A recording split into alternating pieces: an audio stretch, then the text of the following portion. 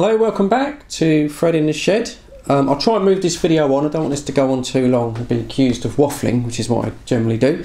I've been sort of having a resurrection here of the Alinco DX-SR8. I've not used this radio for a while, and recently I sort of got it out of mothballs, and I've been touching up the sort of controls with some model paint, which I know a few people have been interested in.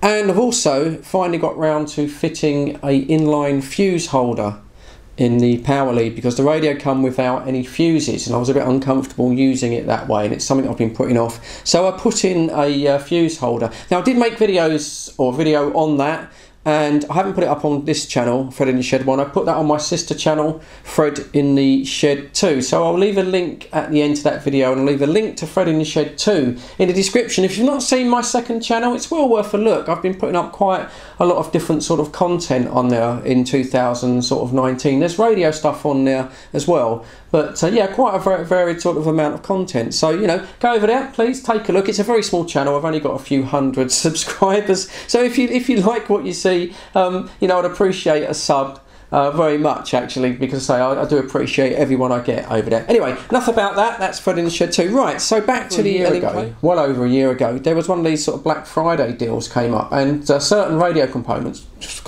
from a supplier became discounted, and microphones were discounted. And I went on there, and microphones were discounted at 35%, which was quite good. But unfortunately, this dynamic microphone, the EMS64, was not in the sale. But its sister, the EMS53, which is a electric condenser microphone, that was in the sale at 35% off, and also it was a little bit cheaper than the 64 to start with. So it was pretty much just about half the price. So I bought that in with the idea that I would sort of test to see whether this was the microphone causing that screeching noise, and yeah, it came in a proper box and everything, you know, so quite pleased with that. And then I put it in a cupboard and completely forgot about it for, well, just until last week. Completely forgot. So anyway, so in this video, what I want to do is obviously test to see if I can sort of lose this little bleep or screech noise. But the main thing is I'm just kind of interested the difference between a dynamic microphone and a condenser microphone. And I'm kind of going to do some testing. I'll test myself up on the Yaesu 450 to see if I can hear any difference when I play the recording back.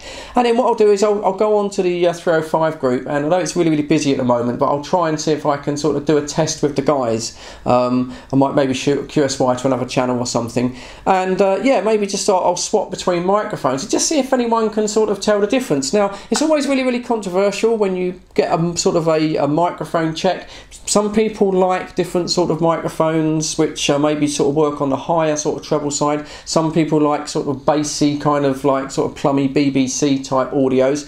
I think the main thing, if you ask for a mic check, is that as long as the person can hear you, and you know you're clear, and it doesn't sound like your head's in a box, or it doesn't sound like your head's, you know, you're talking through a sock. As long as you're clear and people can hear you, I think that's the main thing. People will have objective opinions whether they prefer, you know, what sound or the other. So it's always a little bit controversial, but that's what I'm going to sort of try and do. But so I'm going to start off and sort of, you know, test myself, and we'll just see, is there any difference between a condenser microphone and you know, a dynamic? I don't know, but let's find out. So I think how I'm going to do this test, I was thinking of going onto the 305 net and trying to get some sort of mic checks, rig checks if you like, but you know, that's controversial. People prefer different sort of sounds of voice. Some people like a bassy sound, some people prefer, you know, a much sort of higher sort of frequency sound. So I think I'll do it myself. I think I'll simply just transmit into the Yaesu 450, and yeah, and then that way I can at least have a little bit of control. And you know, we can see what it sounds like. You can sort of like tell me in the comments what you think. I mean, personally, I normally prefer a dynamic microphone. I think it sort of picks up less background noise. The condensers can be a little bit oversensitive, and they can also seem to get more splatter as well when you talk directly into the microphone. So anyway, going to set it up. That's what we're going to do. And I'll just go upstairs now, and we'll set up the Yaesu and get some testing done. Okay, so here we are in the shack with the Yaesu 450. Just going to transmit to the Yaesu 450. First we'll try on FM with the two microphones, and then we'll go over to sort of sideband and just see if they sound any different.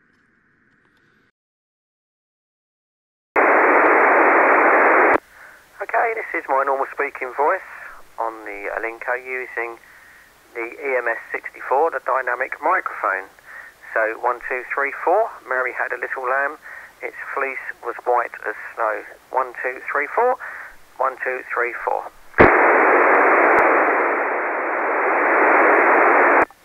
And now changed to the EMS53, now on the condenser microphone. Speaking in my normal voice at the same distance for the mic. Mary had a little lamb, its fleece was white as snow. 1, 2, 3, 4, 1, 2, 3, 4.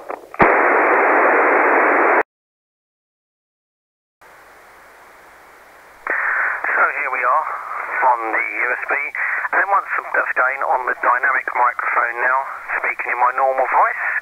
1, 2, 3, 4. Mary had a little lamb, its fleece was white as snow.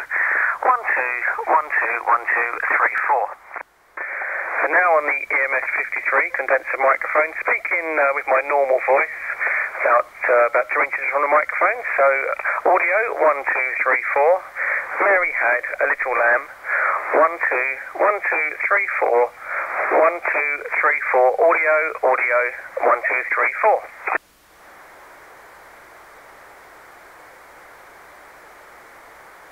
So I've listened to the tests as you guys have, and I don't know. I mean, on FM, I think the dynamic microphone was that little bit more smoother. I think the condenser's sounding a little bit sort of scratchy, to be honest. Didn't quite carry it on FM. So definitely I think the dynamic, in my opinion, was better. But on sideband, I couldn't, it was too close to call. I think both mics did sort of pretty well. And I think maybe the condenser was just that little bit sharper, had that sort of edge, was a little bit clearer. I don't know. What do you reckon? You've listened to the clips. Let me know in the comments. You know, do you think the dynamic or condenser? But I say not much in it on sideband at all. But FM, yeah, this was sounding a little bit sort of scratchy. Which I did use this the other day and spoke to Awesome Dave, and he said it was sounding a little bit scratchy as well.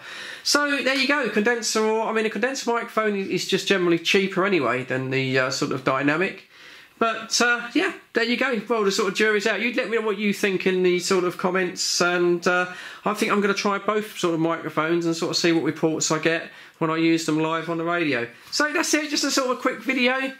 Cheers, as always, thanks for watching. Your view time is really, really appreciated. I'm a very small channel, don't get that many views, so I appreciate everyone. So cheers, thanks for tuning in. As always, look after yourselves, stay safe, and yeah, I'll catch you all on the next one. Cheers now.